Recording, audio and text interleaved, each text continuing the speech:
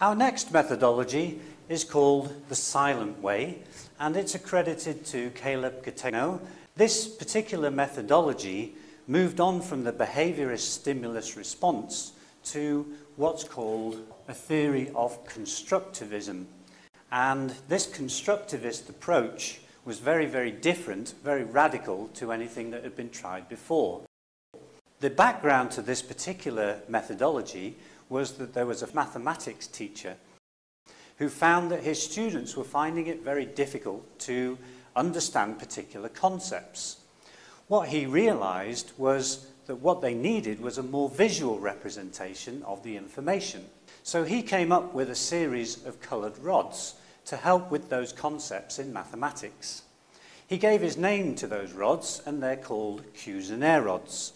And there's an example of Cuisenaire rods here.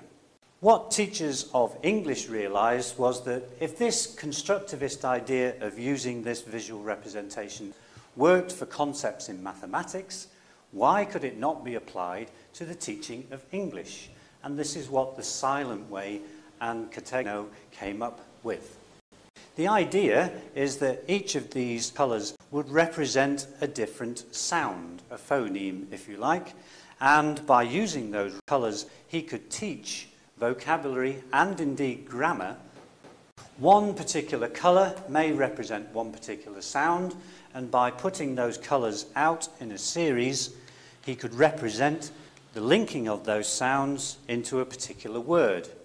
So if you were quite inventive and you were trained in this particular method, you could use this series to develop the pronunciation of words, move on to the next level into the way in which sentences are actually constructed, and so on and so forth.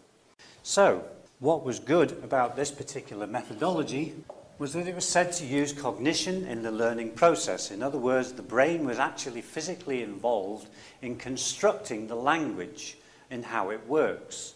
So we're really building up the language within our own brain. This constructivist idea is very much the same way that we learn our native language. The other positive thing about it is that it's good fun. One of the main problems with this particular methodology is that it uses all of these charts and so on and so forth, so it takes quite a lot of learning. You have to know what each of these particular colours mean and all of the charts and so on and so forth. And that's true both for the teacher and for the students themselves. The whole point of the silent way is that the teacher would say as little as possible, apart from the modelling of language initially, and one of the main criticisms was that it was felt that this particular methodology was so far removed from didactic teaching, the teacher standing at the front and explaining, that students found it very difficult to